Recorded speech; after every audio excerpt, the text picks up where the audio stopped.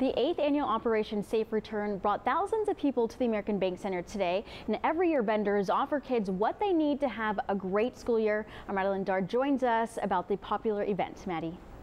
Yeah, Michelle, such a great event for our community, and there was even a Bluebell truck with some popsicles and plenty of exhibits to see. So here's a look back at this year's Operation Safe Return. As a student, few things are better than brand new school supplies. That's what Operation Safe Return provides, as well as a fun experience for everyone who's involved. Went in the cop car over there and looked inside, and it had like guns and stuff.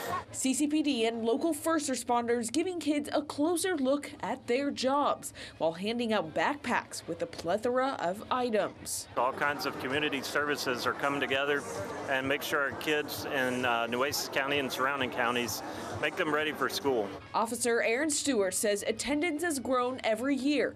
This time, their goal was 3,000 students. And that's not including the children and teenagers that come for physicals and immunizations that are ready for school. Various vendors providing information to parents as well. We're talking education and awareness. We're trying to let people know that there are resources out for asthma education. At another booth is Roy Stock, an advocate for people with disabilities. Well, people are always surprised, so a lot of people don't realize these things are going on.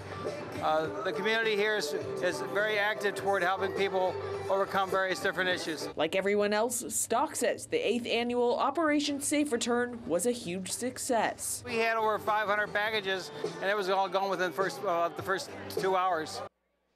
Yeah, a ton of fun to be had there, and a happy almost back to school for all the kiddos who attended.